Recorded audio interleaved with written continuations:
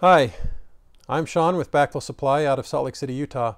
It's mid-October and many of you have already turned off your sprinkler systems and winterized your backflow assembly. If you haven't, you better get out there and do it real quick. But this video tonight is specifically about the Wilkins 375. That's the one with the plastic housing. You need to get these taken care of sooner than later because they don't stand up to a light freeze. You'll get cracks inside that housing. So what I want to show you today is how you do that. It's really easy. Once you turn off your source of water to your backflow into your sprinkler system, open up these screwdriver slots on the side of these test cocks. That'll drain most of the water out of the vessel. Then take a Phillips screwdriver and undo these two screws that are in the wedge. Many people think they have to undo these 4 bolts on these supports on the side, and you don't. That's a lot of work and time consuming.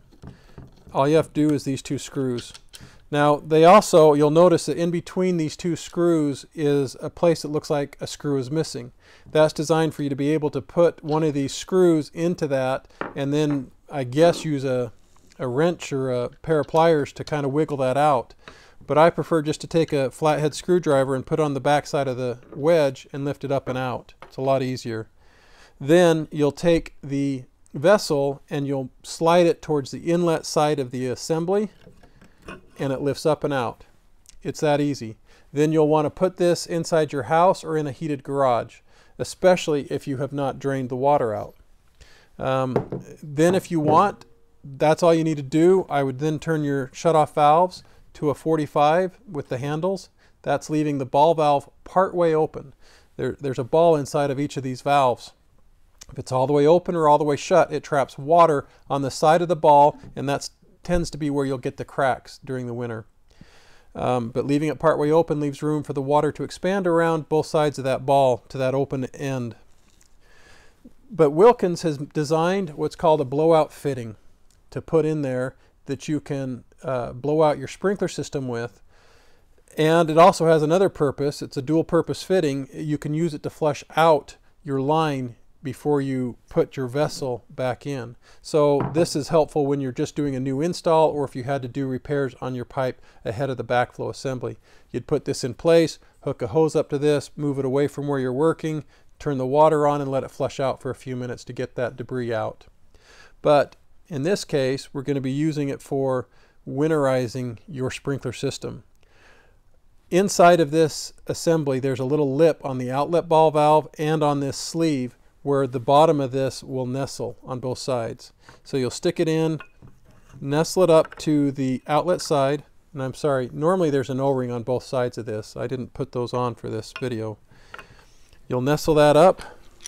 You'll take your wedge and use that to slide your sleeve up to the blowout fitting, and then you just snug tighten these screws.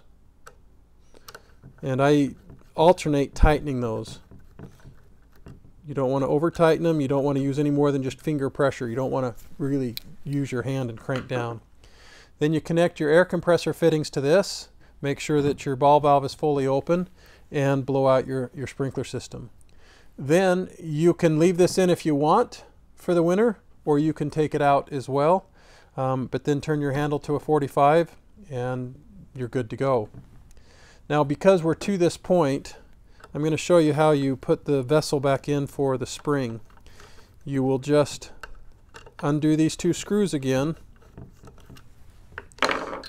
lift up the wedge, slide the blowout fitting to the inlet side up and out, get your vessel and make sure that the O-rings are still there and put a little bit of lube on both O-rings. You will then nestle the outlet side of the vessel on that lip, and then you'll take your wedge and slide it over to the inlet side. You just kind of wiggle things around, make sure everything's lined up, and then again alternate tightening these 2 screws. Finger tight, don't over tighten. Once one screw gets tight, then go to the other side. When that gets tight, go to the other one. And by doing this, you'll get it just right. You won't over tighten it. If you over tighten it, then it causes the O-rings not to be pressed against where they're supposed to be sealing, and you'll get little drips on both sides of that. If that happens, you just loosen it, realign things, and snug it down again. And that's all you need to do. Now I want to show you what happens, and I hope this shows up in a video. These are just the plastic sleeve or the plastic vessel, no internals or anything, of ones that people have left with me that have froze and cracked. So this is what it looks like, brand new. And if you turn this on in the spring, for example, and you start getting a spray coming out of the side, or you've got a drip that looks like it's coming off of the bottom here, right underneath the relief valve, and there's a seam where the relief valve cover is attached to the body. And my theory is that it's leaking here, and it just runs down that seam and then off. So oftentimes people think it's the diaphragm that's leaking, but it's not. It's a crack that's inside. And let's see if one of these is better than another. And I don't know if you'll be able to see it. I'm going to try and put a picture of it in here. There's a crack that runs right down the center line of the housing, and it goes right down the relief valve hole. You'll also see another indication is it's dripping out of here, and that may or may not stop when you turn a zone on. So it may be kind of misleading as to what's going on. But the best thing to do is to pop the checks out of this vessel and take a look right down the center line and see if there's a crack. I hope this video has been helpful. If you have questions or comments, please do so below, or you can call me or email me. That information is going to be on the end of this video.